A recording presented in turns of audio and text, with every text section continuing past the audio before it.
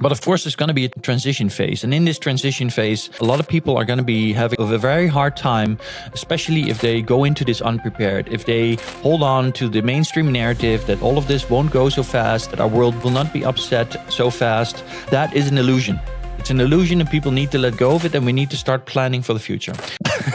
Hey everybody, it's Mr. Metaverse. I haven't been out of bed very long. I haven't even had my coffee yet, but I just quickly wanted to discuss this with you guys because last night before I went to bed, I saw this post by Brad Adcock, and I'm going to share that with you here. For those of you that don't know, Brad Adcock is actually the founder at Figure Robot, which is the company behind the Figure 1 and the Figure 2 robot. By the way, this is the Figure 2. These robots are already being trained in Germany in a factory by BMW, for example, in Spartanburg, trained to replace humans or do the labor that currently is being done by humans in BMW factories. I talk about robotics a lot and how this is going to have a major impact on the global economy. And people really often underestimate the speed at which these robots will move into jobs, into the job market, alongside humans and ultimately replacing humans. Just to give you an idea, Brad, the founder of Figure, posted last night on LinkedIn, "I'm excited to share Figure has signed our second commercial customer. We now see potential of shipping 100,000 humanoid robots."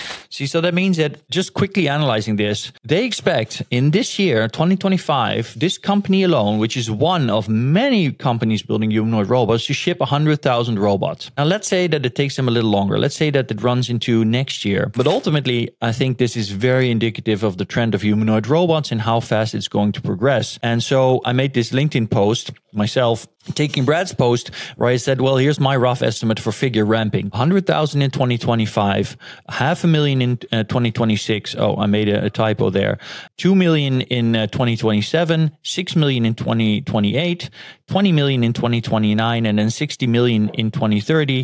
So I didn't realize I made this typo last night. But let's say 2031, they will be pushing out 150 million robots. And that's just Figure, right? So by 2030, and this one I wrote correctly, I wouldn't be surprised if, considering there's, more than 6 different companies building humanoid robots, including Tesla with their Optimus, we shouldn't be surprised if by 2030, there will be more than 500 million robots walking on the earth, and if not at least close to 500 million robots in the job market in the West, in Asia, in America, and even in Europe, and possibly some other parts of the world. Maybe even more, maybe less. I can't tell. But there's going to be 500 million extra people on the job market, and a lot of them are going to be working 24/7 because they don't need to sleep, they don't need coffee breaks, they don't take holidays, they don't complain, they don't need HR, they don't care about pronouns. I put that in as a little joke. They don't feel discriminated. They don't oversleep, they don't get pregnant, they don't have burnouts, they don't want part-time, they don't need to work remote. So this is something that is going to happen. There's no way it's not going to happen, and people really need to start preparing.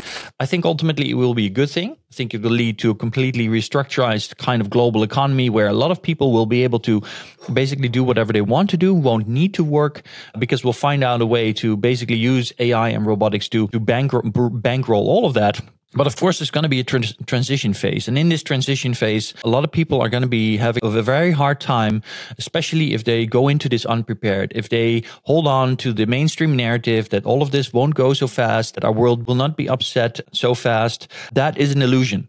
It's an illusion and people need to let go of it, and we need to start planning for the future. Just wanted to quickly share this with you. That's it for now. Mr. Metaverse signing off, and I'd like to say in the Netherlands, see you later. Oh, and of course, don't forget to like and subscribe and all that good stuff. Talk to you later.